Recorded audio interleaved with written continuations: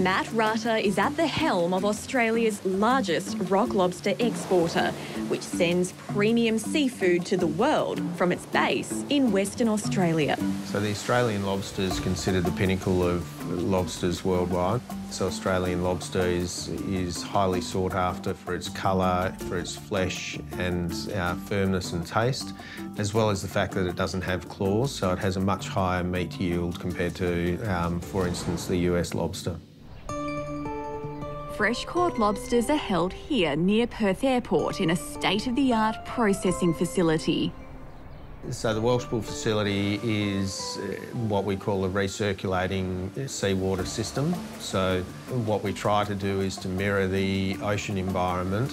So the main purpose of this facility is as a staging point on the way to live export. So we want to make sure that the product's maintained in pristine condition before we send it off to our customers around the world. So we have around about 80 tonne of storage at the Welsh Bull facility, so that equates on average, depending on the size of the animal, equates to around about 160,000 lobsters. The fish's fleet operates under licence along 1,000 kilometres of pristine coastline, as it has done for decades. Geraldton Fishermen's Co-op was formed in 1950 by a group of fishermen who wanted to take control of their own supply chain. We're now over 70 years old and proudly still fishermen-owned, so we are a cooperative, we're not a company, which means that we operate solely for the benefit of our fishers who operate up and down the coast of Western Australia. Their focus is on one species, highly prized by fine dining chefs, especially in Asia. It's highly sought after for sashimi in particular. As a business, we make up 70% of the Western rock lobster industry. And as a business, we have around about 350 members, which are fishing families up and down the coast of WA. Sustainability is key to this operation, preserving lobster stocks for the future. The Western rock lobster industry is quota managed, which means that each year the volume that the fishers catch is fixed and is governed very tightly by our state government. So the fishers are not allowed to catch lobsters until they get to about 4 years of age and legal size, from 4 years all the way up to 20 to 25 years old. We were the first fishery in the world to be MSC certified. Amid rising demand for Western rock lobster, short flight times to Asia led to a growing stream of live exports heading north. We can get the product to market within 24 hours to most Asian countries in particular, which is perfect for live export. However, like all Australian lobster exporters, the cooperative has recently faced major export disruption. So the last couple of years have been extremely challenging for us. Obviously, with COVID, we were one of the first industries to be affected by the pandemic. And then more recently, we've also had issues with trade disputes in our region as well. So before COVID, roughly 97% of our product was exported to China.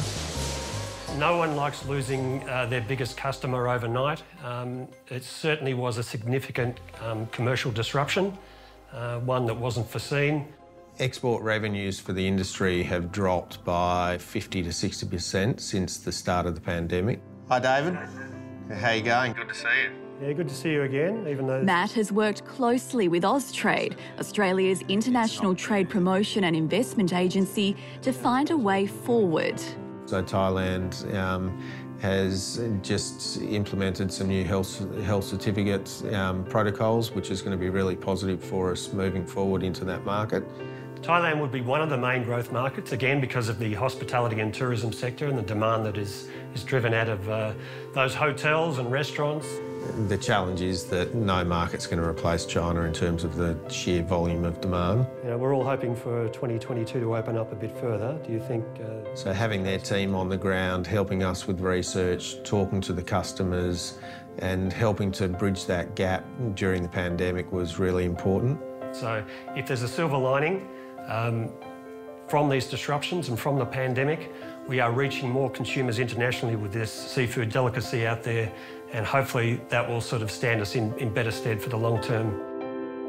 Moving forward means adapting to changing global demand. What we've seen in the last couple of years is a move more back to a larger proportion of our exports going frozen again.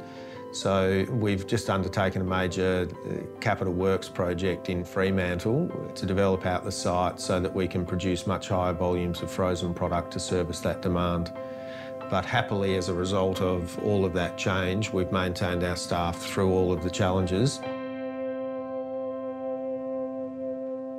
So 2022 is looking a lot more positive for us. We are now exporting to a greater number of countries, much more diversified number of products. I would say that we're future-proofed. No matter what the world throws at us, we can ebb and flow with that.